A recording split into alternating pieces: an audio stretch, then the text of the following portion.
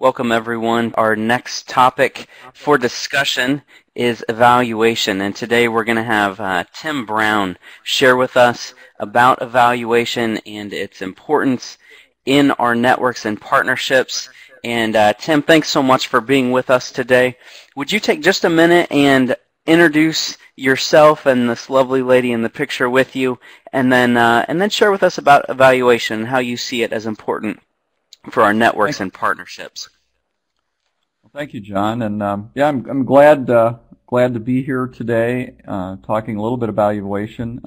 In the picture is myself and my wife Susie, and for the last 5 to 6 years, we've been focused in the field of orality. How do we communicate the gospel to oral cultures? And in that process, have been part of a couple of networks. And so what I'll be sharing with you today about evaluation comes some from my experience of being a facilitation team leader with the International Orality Network, and also some work that I've done in Tucson, Arizona, where we live, with a network of mission agencies and churches who want to partner for the gospel. I also have a business background. I came to missions work later in life, and as we go through this presentation on evaluation, you'll probably pick up on a few things I learned in my business training about marketing and evaluation and research and surveys. So with that introduction, let's just dig into thinking about evaluation. And one of the stories I love to share when I'm traveling is from the Tower of Babel story in the book of Genesis. And it has a lot of different applications, but one as we think about evaluation today, we know it's a biblical process. God calls us to evaluate and adjust things. We see God setting His example many times in Scripture, and as we think of the Tower of Babel, we know that God came down and He looked at what man was doing, and made an evaluation, you might say, and He took action. He created all the languages that we have in the world today. So evaluation has a biblical basis, and it also has clearly a business basis in any process, and especially as we think about our networks. As I put up on the screen, the action cycle, we plan things, we implement, and then we need to evaluate, because we're constantly thinking about what are we doing and how do we need to adjust our plan to be more effective, especially as we're thinking about networks. As we get started, I think we just want to make sure we agree sort of on a definition of evaluation. And when I went out and sort of looked, I picked a little bit from different places. But, it starts with the systematic determination of progress and success based on vision and standards. And, I've highlighted the key words there because, systematic means it's intentional. It's not just something we leave to chance as we look at what our networks are doing or what our processes are doing. And it does have to be based on vision and standards. And my personal experience in networks and in business is if vision and standard aren't clear, then any type of evaluation gets off track pretty quickly. And so every piece of evaluation or effort that we're going to do is going to start by making sure our visions and standards are clear. And this evaluation is always going to help us determine achievement and progress. Have we achieved the vision based on the standards that we've agreed to? Are we making progress? Achievement and progress can be two different things, and some people say, I did an evaluation and we didn't achieve the goal, and so what then? And well, you've measured the progress toward the goal, and one of the terms I like to use is it gives us gap management. How do we manage the gap then between where we're at this point in time when we did an evaluation and what is our goal? And of course, the whole purpose of evaluations is, to help us do course corrections. Have we achieved success? Does it mean we're ready to move on to the next project or what's next? Or do we just simply need to refocus and make new alignments in our vision, our standard, and most of all, our efforts? And now the reality is we're always evaluating. And the other day I live in Arizona where it's very flat, and I was driving between two cities, and it was very windy, and I just was thinking about this presentation on evaluation, and I realized when the winds are strong and the pressure is strong, we're constantly making adjustments. We're constantly evaluating the situation. And when things are calm, I make this same drive frequently. And when there's no wind, it's a piece of cake. But when the wind is blowing hard or the situation is difficult, I'm just constantly making adjustments and little evaluations in our lives. And so in our networks, in some ways, we're always informally evaluating and adjusting.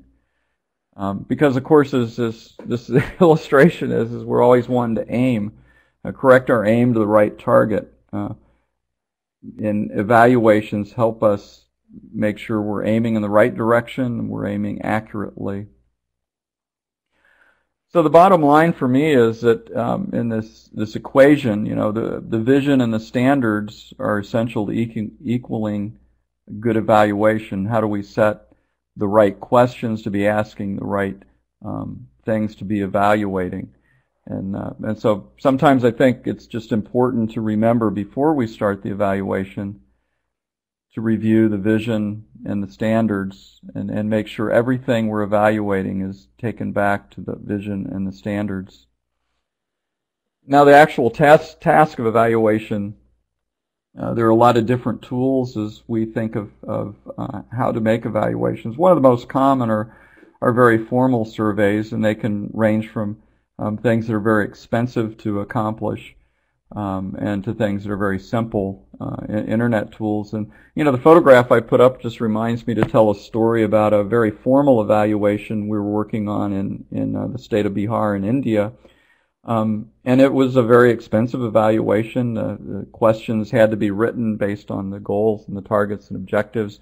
The people you see in the photograph were actually testing the survey as they prepared to go out and administer the survey and to different people in this language group. And what we were trying to do was measure the impact of audio recordings on in spreading the gospel among a particular language group. And so this very formal process had a pre-survey and a post-survey so that we could look at change.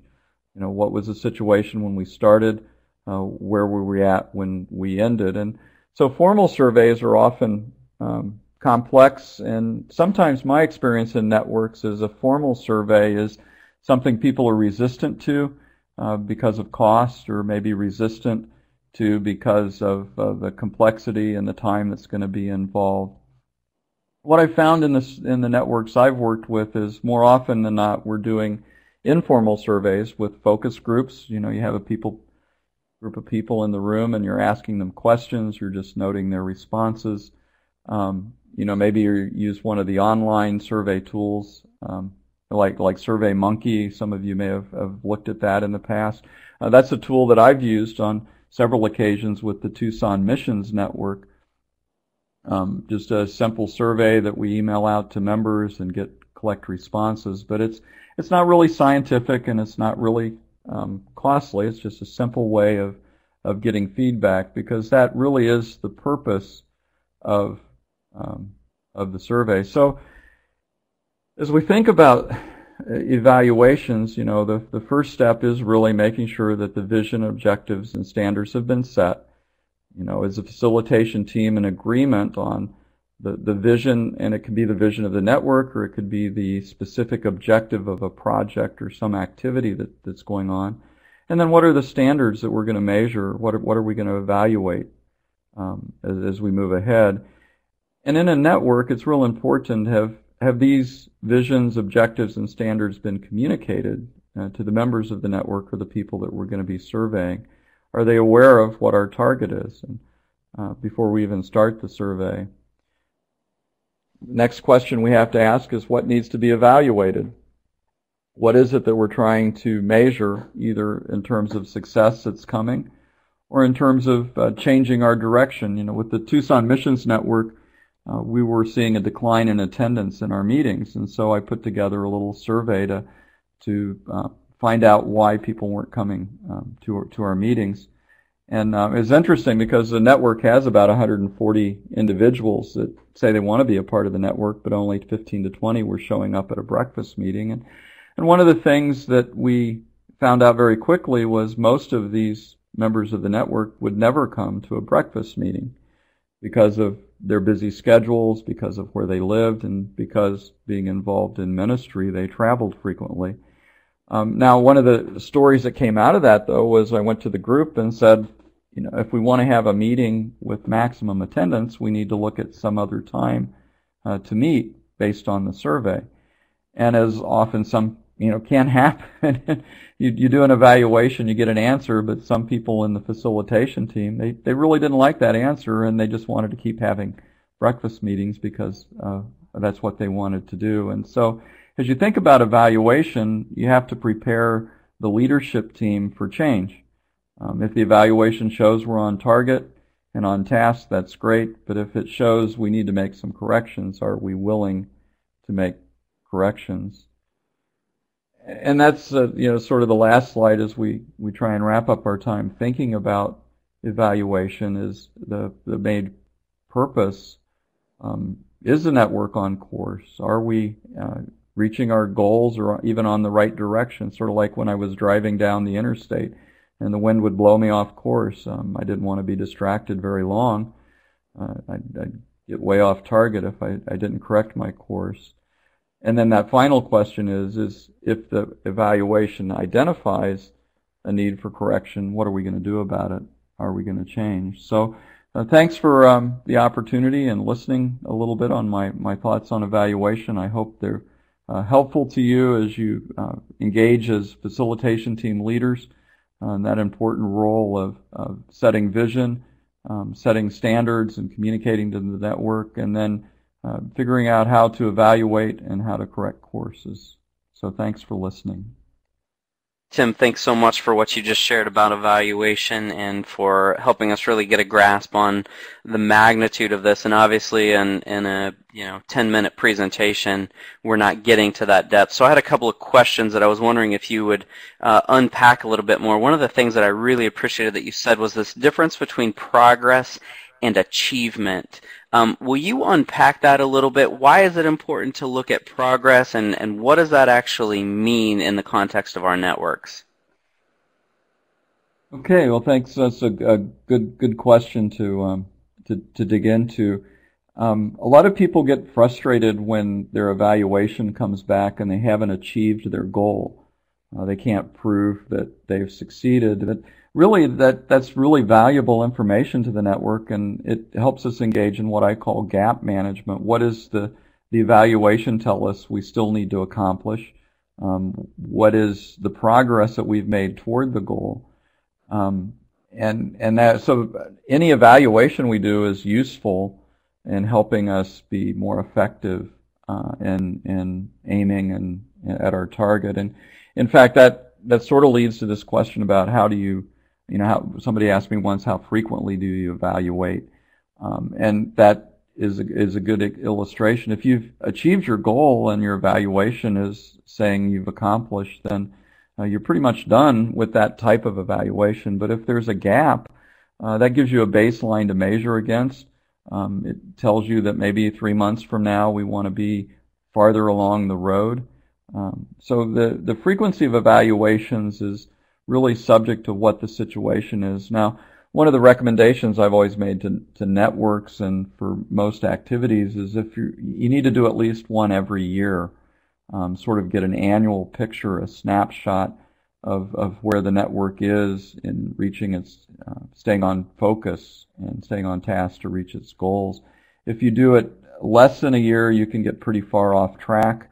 Then any correction is going to be more difficult. So if you do them at least every year, some situations, if it's really a difficult time, you want to do some kind of evaluation, maybe every 3 to 6 months. Again, it just depends on the situation. That's great. And just last question, as far as communicating that back to the network when you haven't succeeded, how do you approach that? What advice would you give to network leaders as far as this idea of communicating back to the network when things haven't gone the way that you expected them to go? Well, the first thing advice I would give is whenever you do a survey, especially of network members, they're going to want to know what the survey found out. Because everybody wants to know how did they fit. If I gave an example of the survey we did with the Missions Network and when do we meet, and people wanted to know, I can attend a breakfast, but am I in a minority? Am I a majority? And so whatever results you get, you want to be communicating them back. And then the second issue is nobody likes to give bad news. I worked in public relations. That was one of my biggest challenges sometimes is, how do you deliver results that aren't what you wanted? And my experience in networks is people are happy to know what the situation is, so it's better to tell them even if we haven't achieved our goal at the level. But what you need to think about as a facilitation team is if you haven't achieved your goal, then the members are going to want to know what corrections do we need to make, what changes in course, because nobody's happy when you haven't achieved a goal, but they are happy when you've got a plan.